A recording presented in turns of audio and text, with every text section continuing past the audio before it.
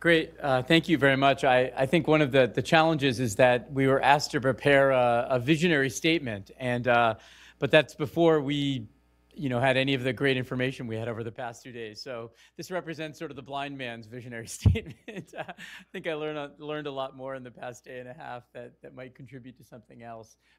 Just really briefly, for people who don't know, I will give a less than 1 minute introduction. Africa CDC is a new public health agency of the African Union.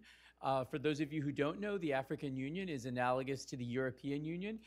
It is the intergovernmental agency that represents all 55 countries on the African continent.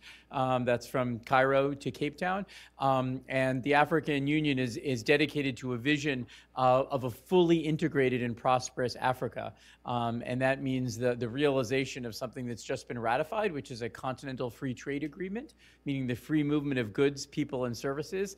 And if you want the free movement of goods, people, and services across the continent, you need to have a health agency because, as we know, humans will not just carry with them themselves, but they'll also carry with them diseases of all sorts. So I wanted to start by, again, giving you that context so that you can understand a little bit where I'm coming from as sort of representing this from Africa. What are these animating themes that we're looking at on the African continent? I think there are at least two phrases that are worth, keeping emblazoned in your mind when you want to communicate with policymakers. These have resonance at the global stage and on the continent. Those are universal health care and health security. So anytime we're talking about diseases or health challenges, we need to link it to those important concepts. Now, classically, the divide would be universal health care, non-communicable diseases, health security, infectious diseases. But I think to the extent that we can promote these discussions, we can demonstrate how both of them belong within both areas. I already started by mentioning the theme of integration. This is critical to the vision of the AU. It all extends from the, sort of the colonial independence movement and the concept of Pan-Africanism and the need for there to be a unified African voice. So this means having a continental free trade agreement. It means ultimately having a single African passport. It means having a single air transport market so that there can be transportation. Right now, if I want to fly from Addis to North Africa, I have to go through Europe. Flying across West Africa can be incredibly challenging. And so part of realizing that is to go from integration is the creation of institutions. So the African Union has already created the Africa CDC, recently ratified in January at the annual heads of state meeting was the creation of a new African Medicines Agency. So if you're in the United States, this is analogous to the FDA. And then we are committed to the creation of national public health institutes, CDC-like organizations in all 55 member states. And finally, we need to focus on building infrastructure.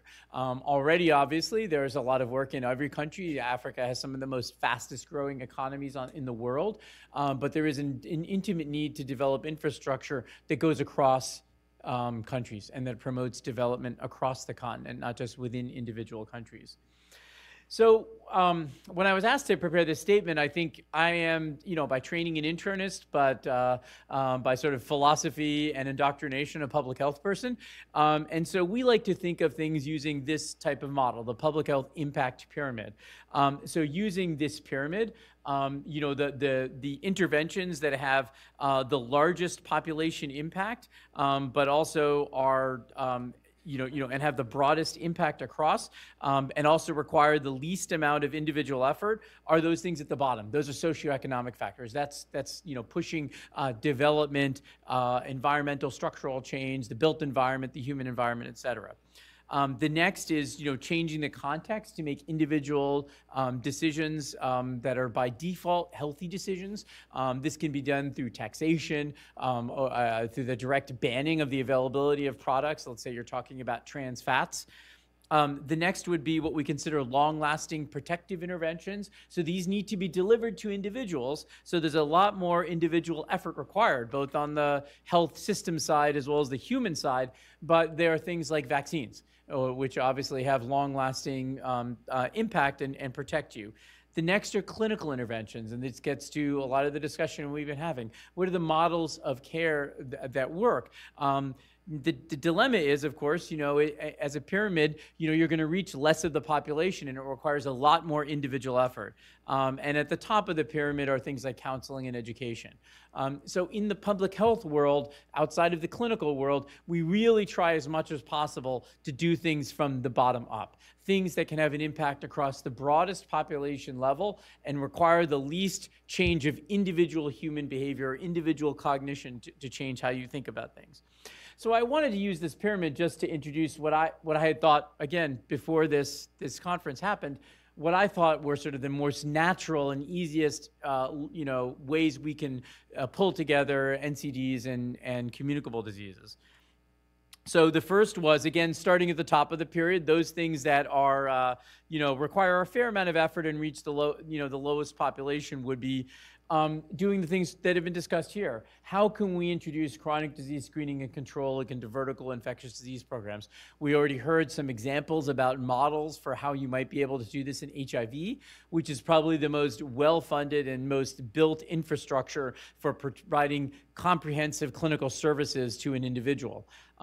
So those are things that could be done fairly easily, but the dilemma is they're only going to impact a smaller proportion of the population, and they of course require a tremendous amount of individual effort at the patient and the provider level. The next would be trying to look at ways that we can have long-lasting protective interventions. And this is where I think the most obvious introduction is. I mean, really, I think, the way we in the last 100 years have come to understand this intersection between chronic diseases and infectious diseases has really been with the original discovery that, infectious diseases cause cancer. So we clearly have an enormous need to use vaccines that prevent cancer.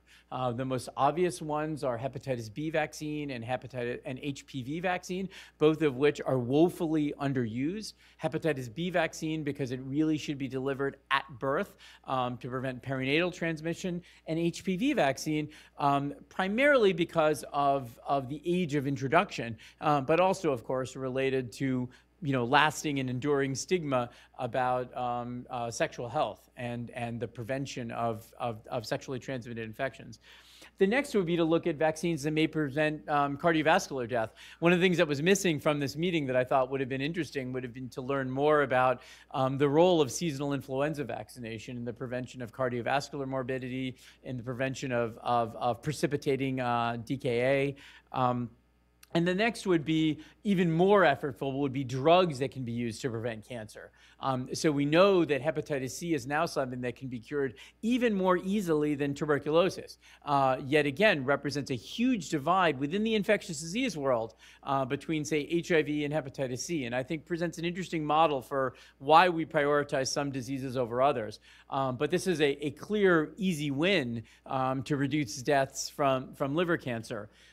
We also didn't talk really about H. pylori and the role that this might play, treatment of it in the prevention of gastrointestinal, particularly gastric cancer. And then the next step down I wanted to get to was the issue of, how do we change the default to make decisions healthy? And I think that one of the very clear intersections, one of the areas that we're working on related to this animating theme of universal healthcare is making sure that universal healthcare is also high quality care. So, you start with, over in this end, you start with quality. A subset of quality is patient safety, and a subset of patient safety is infection prevention. So we are working to try to build durable changes related to infection prevention and control, primarily through advocacy on public health laws related to the regulation of safe healthcare facilities and standards for their regulation. While this has a very clear benefit for health security, it has a much lasting benefit in the sense that it can build the infrastructure. If you can prevent infections and build an antimicrobial stewardship program, you should be able to build a patient safety program, which means you are on the continuum to providing quality of care. And so I think this is a very natural way in which we can have a durable change in the health system that benefits both infectious as well as non-infectious diseases. I also think, another model for how we look at public health is to focus on surveillance. So that is how do you detect how many people in a population actually have a disease? And I think, again, related to the areas which are most easy to grab right now, I think one is cancer registries. And I think that's because we have vaccines, as we said, to prevent cancer. And these are underutilized throughout the continent. What registries do exist have low coverage. Then there's a limited connection between the data being collected and national level public health policy related to screening for malignancies, prevention of malignancies, and then, of course, access to oncology treatment. And by developing these cancer registries better, we can really have a better understanding of the burden and also build the case both for the prevention of cancer through vaccines that target pathogens, but also to the entry point to the control and treatment of these diseases in the non-communicable sphere. The next is to think about genomic intelligence. And actually, it's interesting, when I was thinking about this, I was only thinking about pathogens, and now I'm thinking more about microbiome and commensal flora. We at Africa CDC are working on trying to figure out and build a continent-wide infrastructure for pathogen genomic intelligence. So how do you take, instead of just focusing only on the diagnosis of pathogens through culture or rapid methods, but how do you type them? And then use that genetic information for a whole host of things, from clinical decision-making to outbreak control to vaccine design. And so this is an enormous area that I think will help create an architecture to also integrate, human genomics into medicine. In the Western developed world, we're all focused on precision medicine. There should be a way to eventually get there if we can build the infrastructure now in Africa. So I'll stop right there and look forward to the discussion. Thank you.